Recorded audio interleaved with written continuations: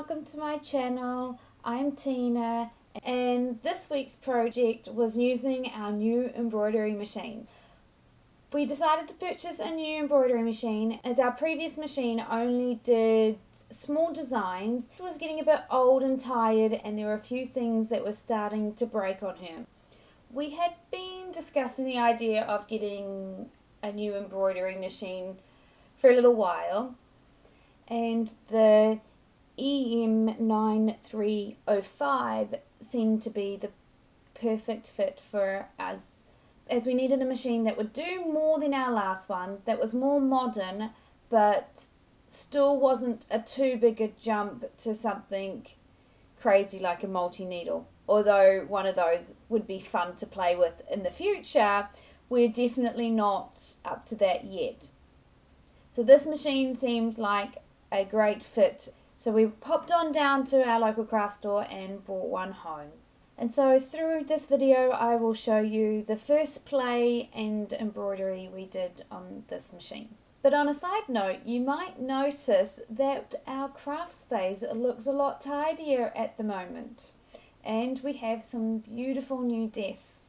This is such a cool setup as it allows us to work on both sides of the large desk. Okay, so back to our embroidery project. So we've set our Singer up on our new craft table. Here you can just see the items that come along with your Singer. The main thing I would note is the hoop that comes with it is a 24 by 15 centimeter.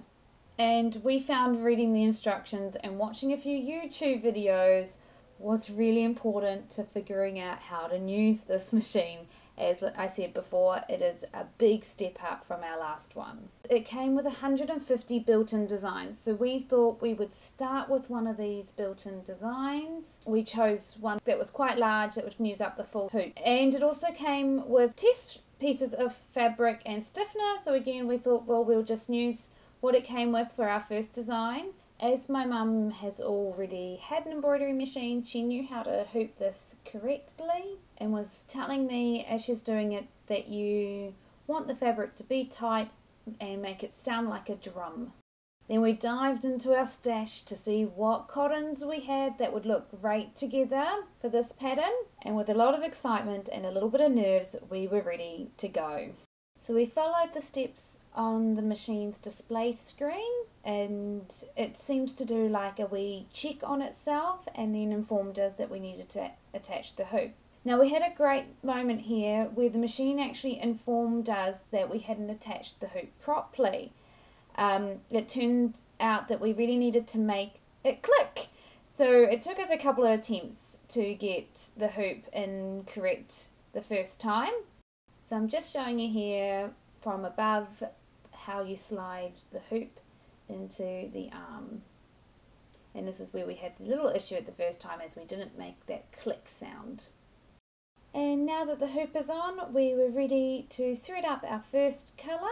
Again, it was an interesting because we had to learn to use the needle threader, which we've never had on any of our machines before. And we pressed the foot down and the go button and she started. You can see the reel of cotton in the bottom right hand corner. We use what we call a little tree to help our cotton go up and then over to the machine. We use these a lot of the times as we do have some large rolls of thread.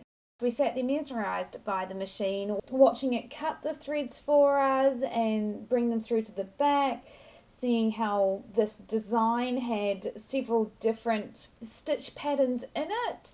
So that gave us a bit of an idea of the different stitches available to us. This machine already has far succeeded its predecessor in our house. Quickly we got on to the second colour, and with it all going fine, we sat back with a cup of tea and watched her go.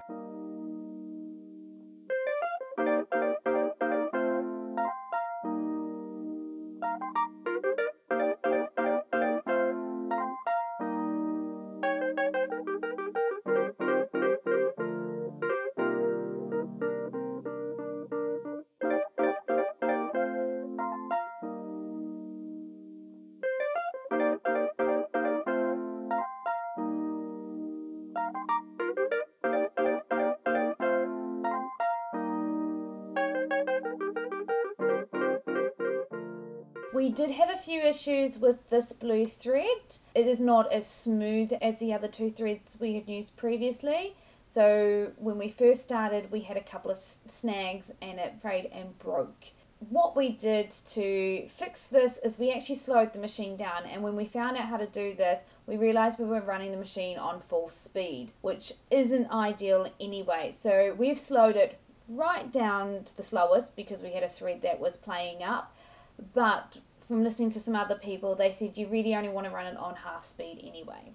Also, at the point of snagging and breaking our thread, we did check on our bobbin and rethread it to make sure that the machine would pick it up correctly. And there it is, all finished and done. Very happy with how this had turned out. We had a total of 6 colours, multiple different types of stitches, including French knots. And it's really cool for a free design. It's really detailed, it's lots of fun, and it really does show off the different stitches this machine can do. To finish off, we just clipped the threads on the back, and at some stage we'll sew this into a project. Thanks for watching.